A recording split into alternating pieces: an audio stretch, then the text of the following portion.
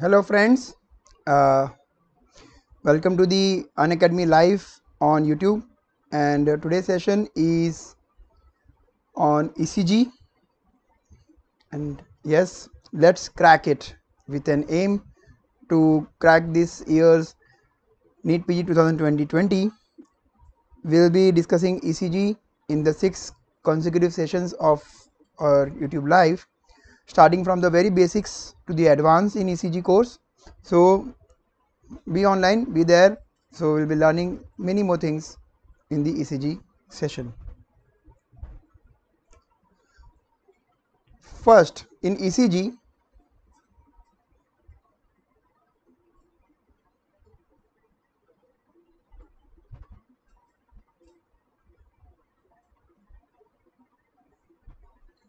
what are the things that we are going to focus here? The first thing you want to focus is what are the positions of ECG.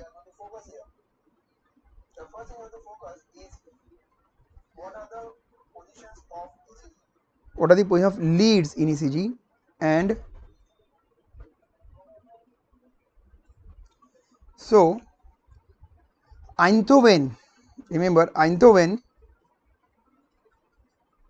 has tried to understand the ECG, and hello Dr. Shubham, welcome. So welcome to Unacademy's live class. So Einthoven has being a scientist, from physics background, has studied the heart position and tried to record the electrical properties of the heart. So using his physics knowledge, he oriented heart, he studied the heart position, and he come out with 3 important points in the recording of the heart's electrical event, and those are the right arm, the left arm, and the left leg.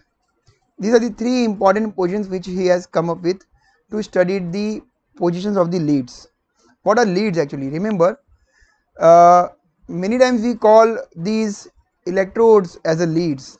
Remember, leads are in real sense those recordings which you procure. These are just the position of the electrodes. The recordings which you get from a particular position of the electrodes are called as leads. So in real definition, the leads are those ECG papers, okay, with that particular position, and these are called as those electrode position. But to as an interchangeably, we use the same word for the position of the electrodes and the recording as leads. So he described 3 important positions: one from right arm to left arm, other lead from right arm to left leg, lead 1 is from right arm to left arm, lead 2 is from right arm to left leg, and lead 3 is from left arm to left leg. Now try to understand the 3 important principles here. Number 1, we can record the electrical potentials of the heart putting the electrodes very much away from the heart on the body. Is because of body is a volume conductor. Body is a volume conductor. Your whole body becomes a swimming pool of electrolyte, where heart is placed as an electrical impulse generator. So any electrical changes in the heart actually is spread throughout the body through that electrolyte fluids in the body. So body becomes a volume conductor. A simple example, if you place your hands on one end of the swimming pool and you put electrodes on other end of the swimming pool, you get an electric shock because that water acts as a conductor. So body is a volume conductor, and that is a very important principle to record ECG. Second, the position of the leads and the direction of current flow will determine the recording pattern. Means if the position of the lead is in this direction, then if the electrical current or the way of depolarization is in same direction, then you will have a upstroke in the electrode in the recording of the ECG. If the flow of charge or depolarization moves in opposite direction, then we have a downward deflection.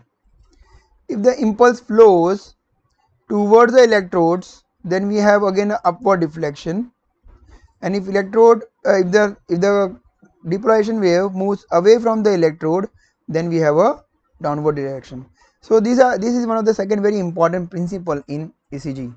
So all the lead positions, that is right arm to left arm to left leg, right arm to left leg, these all three positions, they are strategically designed position which are surrounding the heart according to cardiac axis. We are going to discuss cardiac axis in our very next session, which is on Thursday at the same time.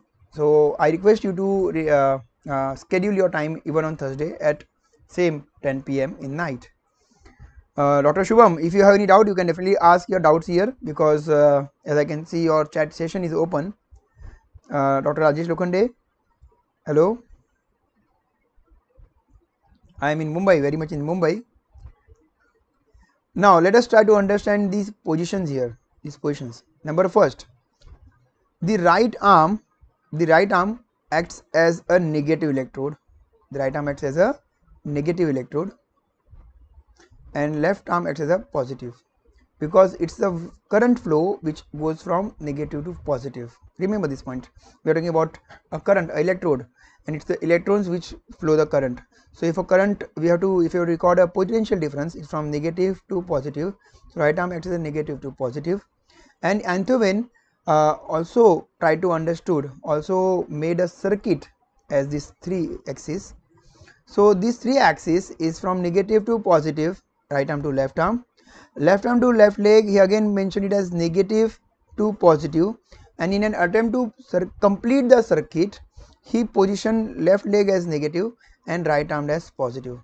So the initial lead position was from left arm to left leg, from left leg to right arm. Remember, the initial position was from left leg to right arm. But when he actually recorded all these positions, what he realized is that lead 1 and lead 3 were giving an upright recording. Lead 1 and lead 3 were giving an upright recording, but lead 2 was giving a exactly opposite recording. So what he understood is that lead 2, there is some problem with the position of lead 2, where it is going opposite in accordance with the heart position. So Einthoven, which has initially followed a Kirchhoff principle, because this flow of current in a circuit, right, from negative to positive and negative to positive, is a Kirchhoff principle. Then Einthoven modified this Kirchhoff principle to apply to his recording, and that becomes your Einthoven's triangle, in which he just inverted the position from right arm to left leg, Please try to understand this point. Initially the leads were right arm to left arm to left leg, and left leg to right arm. But since left leg to right arm, that is lead 2, was giving an opposite recording,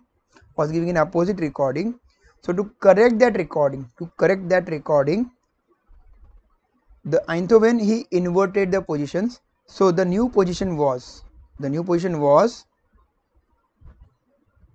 negative right arm and a positive left leg. So your right arm becomes chronically negative, and left leg becomes chronically positive. Remember this point here. Your right arm is chronically negative, and left leg is chronically positive. Moving to the next point here.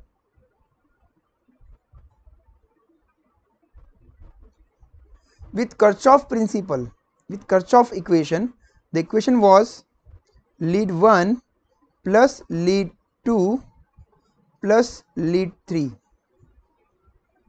lead 1 plus lead 2 plus lead 3 was a Kirchhoff equation which gives you equals to 0. The sum of potentials in all the leads is equal to 0. This was Kirchhoff principle. But since Einthoven inverted these leads, this change has become to 1 minus 2 plus 3 equals to 0. Okay, so he modified the equation as 1 plus 3 equals to 2. This gives a very interesting equation, and that equation is that reference is lead 2 is actually some recording of lead 1 and lead 3. Lead 2 is some recording of lead 1 and lead 3, is a sum of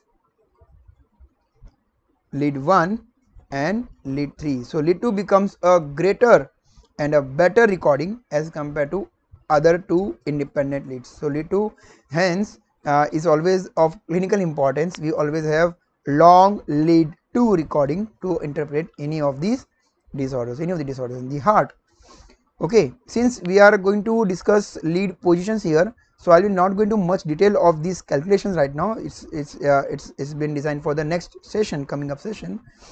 We are going to discuss the positions. We are going to discuss the positions of the leads here. So ideally Einthoven has divided 3 leads. So there are in all total 12 leads which we have as a rule, in which there are 3 bipolar limb leads,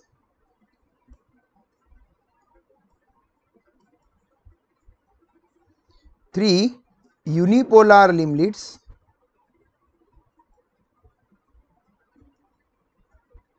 and 6 chest leads. In some books you have got the precordial leads. Okay, so now remember, leads are actually the recordings. Are you getting my point? That's what I was saying. The leads are actually the recordings and not the electrodes. Those are the positions of the electrodes. Recording what you get in your hand is the leads. Okay, what is the significance here? I will quote with a very simple example or a very simple story, a mythological story where a guru wants to explain his disciples. A guru wants to explain his disciples that everybody's perception is different. Everybody's perception is different for the same thing. And how did he explain this situation? He chose his 4 or 5 disciples and he blindfolded them by just tying a cloth around their eyes. So all the 5 disciples were blindfolded. They cannot see anything. All they could do is they can feel with their hand and they can describe what they are going to feel. He made all the 5 disciples, all his 5 disciples, followers, to stand near an elephant, and every disciple is given a separate position to touch a separate part of that elephant's body. One disciple touched elephant's tail and he described it as a rope. Other disciple touched the elephant's trunk and he explained it as the elephant's trunk as a snake. One disciple touched his foot and he explained it as a pillar. Other disciple touched his belly and he explained it as a very big drum. So every disciple has got its own way of explanation. What is this story is going to do with your leads? Here also, every lead is actually strategically located at every position of the heart. Every lead is strategically positioned at every point in a heart. So every lead is going to give its perception of these electrical impulses. Every lead is going to give its perception of what type of recording. Means lead on right arm will always give a perception of the impulses going away from it. Please try to understand this point. A lead on right arm means a person standing on right arm will say, oh, the impulses are going away from it, because the impulse travel from SA node to AV node to bundle of his to Purkinje fibers to the apex and then to the base. So what will the right arm person will say? The right arm person will say all the impulses are going away from it. Okay. The left leg person will say that all the impulses are coming towards it. The left arm person will say that some impulses are going towards it, but some impulses are going away from it. So all the three positions have their own way of describing the impulses or the wave of depolarization. Please try to understand this point. And it is this our advantage that we use all the 12 different perceptions and we create a picture of electrical impulses. Okay, like we record all the 12 impulses and we create a giant structure like an elephant. So this gives you a very beautiful example of your perception versus recordings. Okay, since we are onto the positions of the leads, so right now what we have discussed is, yes, 3 bipolar limb leads, so which are from the 3 bipolar limb leads, and their positions are, we'll just mention those positions here.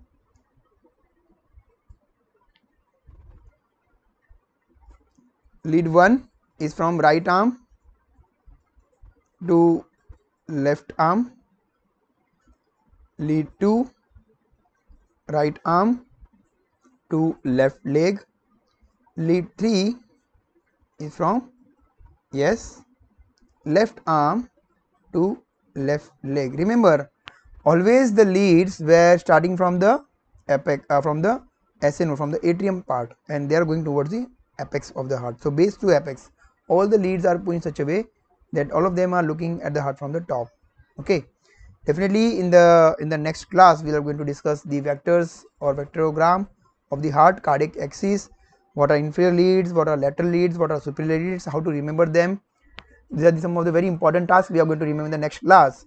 Okay, I'll just give a hint here that lead 2 and lead 3 are actually inferior leads and lead 1 is actually a lateral lead.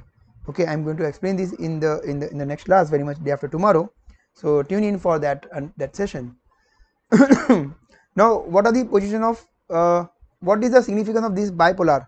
In bipolar limb leads, we have actually two people communicating, that is right arm and left arm. They are communicating to each other, means a right arm person says that impulse is going away from me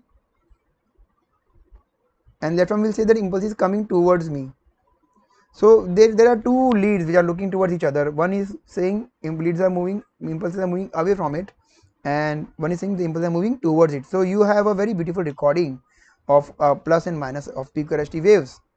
Okay, similarly for lead 2 also, the right arm says impulses are going away towards from him and the left leg says all the impulses are coming towards it. Since right arm and left leg, then the best position of the cardiac axis. So lead 2 becomes again a very important or predominant lead from all other leads. See, all the other leads, they are not in you can say coherence with what is actually happening in the heart. Only lead 2 is the position in which it is actually giving a position from these 2 points, that is starting from the SA node and going towards the apex, in which actually the impulse travels in the same direction. Moving to the unipolar limb leads. Now, what is the significance of unipolar limb leads? Remember, in unipolar limb leads,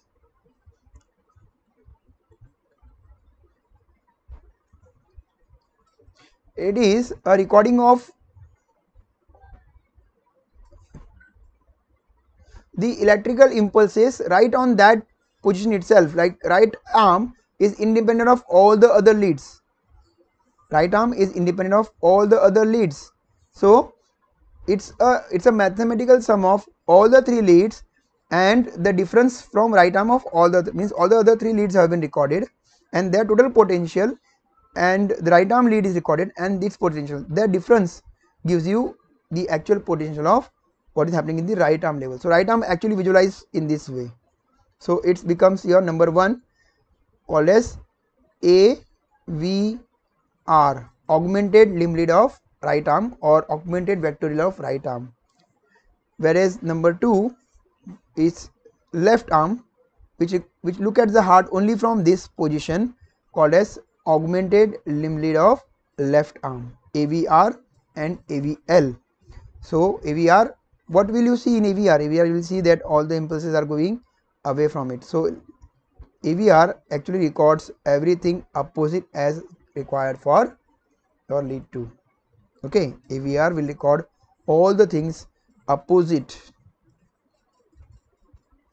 to lead 2. See, technically AVR is actually looking at the impulse going away from it, but lead 2 is actually going in a direction of what the cardiac impulse is going. So everything, all the waves are actually mirror image. They both are mirror image of each other. AVL, augmented limb lead of left arm, will look at the heart from the lateral side. And what do we have on the lateral side? We have left ventricle and we have left atrium on the left side. So we have left atria and left ventricle. So left atrium and left ventricle are very beautifully seen in your left arm, augmented limb lead of left arm. So it gives you the lateral recording, and which is actually recording the left ventricle and left atria. the lead 3 in unipolar limb leads. Why that one is unipolar? Because only one pole is working as a lead and not the all three or other two. Only the left leg. Now what left leg see? Left leg will see that all the impulses are coming towards it.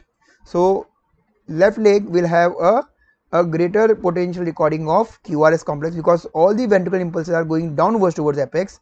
So AVL will practically have a very strong QRS complexes. So we have AVF, AVR, AVL and AVF. AVR, augmented limb lead of right arm, AVL, augmented limb lead of left arm, and AVF, augmented limb lead of left foot. These are the 3 unipolar limb leads. So there are 3 bipolar limb leads, 3 unipolar limb leads. Their position is it clear to all of you, the 3 positions? Yes, Shubham, are the 6 positions clear to you? Okay, now let us move on to the chest leads. There are 6 chest leads or precordial leads. They are actually placed over the heart. Now some people will say that chest leads are better leads because they are actually placed directly over the heart.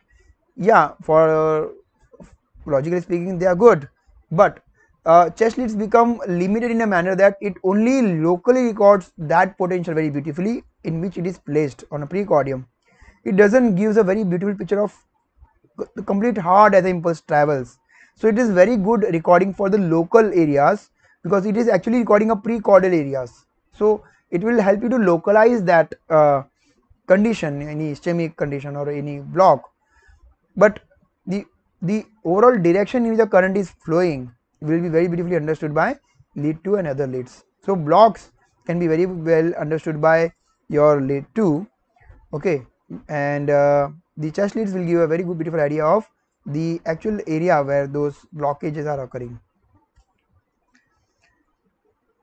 So we'll try to understand the heart with the help of the 6 chest leads now.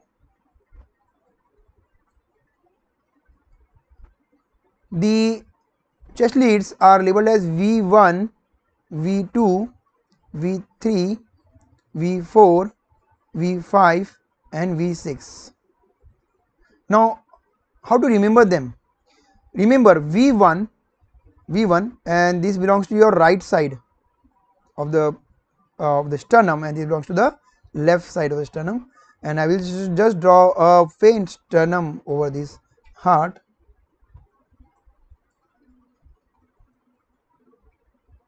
Okay, and the ribs.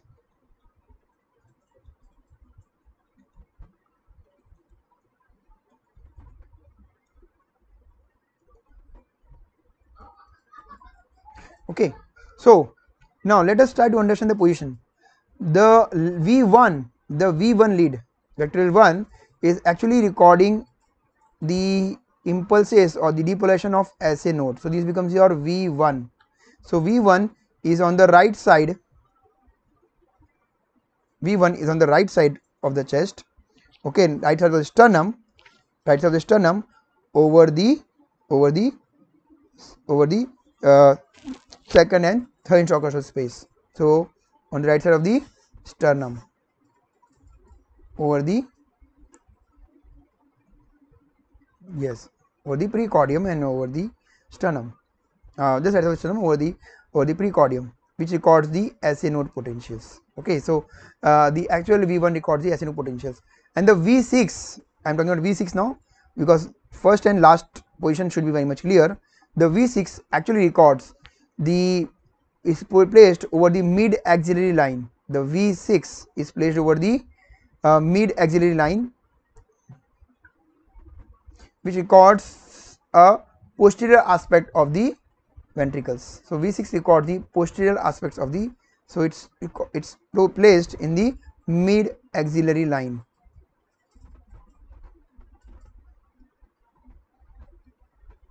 And it is primarily for posterior part of the heart.